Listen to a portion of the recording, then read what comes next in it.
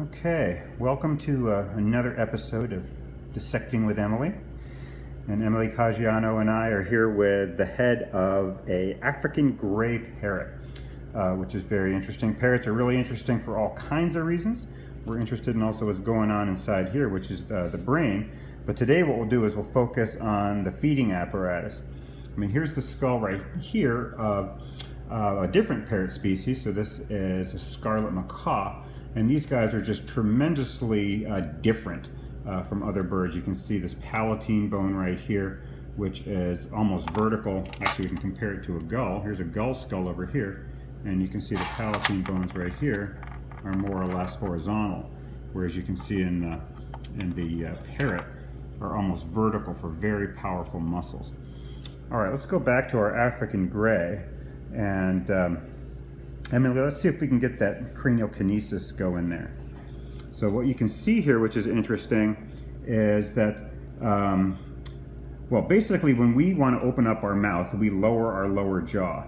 And birds can do that too, but you can also see that birds can actually raise their upper jaw, and parrots just do this amazingly. They have a very highly developed kinetic apparatus. They've got a sort of a seam, a hinge along the top of their skull. Emily, can you point out that craniofacial hinge? So that's that little line right there, that seam. And so that's the pivot point of where the upper jaw, we go to the side here, the upper jaw actually rotates relative to the brain case. So if we go back to a side view, there are powerful muscles that will be driving that, but also powerful muscles that will be part of the feeding apparatus for actually cracking seeds. The cool thing about parrots is they have two new muscles that other bird species don't have. One of them is called the Pseudo Masseter. I'm going to point out the Pseudo Masseter. That's that guy right there. So that's another powerful muscle that will help close the jaw. That's one is descended from a group of muscles called the Adductor mandibuli externus. This one has a really nice other new muscle called the Fmo Mandibularis. And can you show that for us, Emily? Yeah, that's that guy that sits right in there. And so Fmo Mandibularis is the derivative based on the work of a developmental biologist named Tokita, publishing about a decade ago, that showed that the Fmo Mandibularis derives from a group of muscles called the Pterygoid Muscles. And so if we sort of, can you open up that jaw a little bit more there?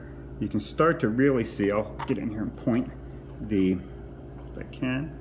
Fmo Mandibularis sits right in here, and you can actually see how the muscle fibers kind of run like that.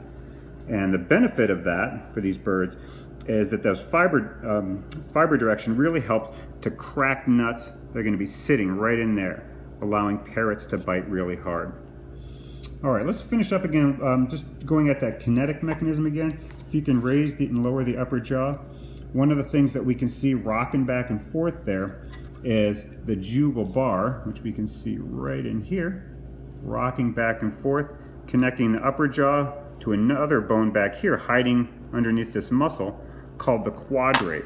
And so there are powerful muscles that attach to these bones, causing the upper jaw to move forward, but also then to retract or pull back, such that these animals can deliver really high bite forces to crack some really difficult leaves. Okay, so we just had a quick look at the feeding apparatus, these two new muscles that parrots evolved, the Pseudo Masseter and the Fmo Mandibularis.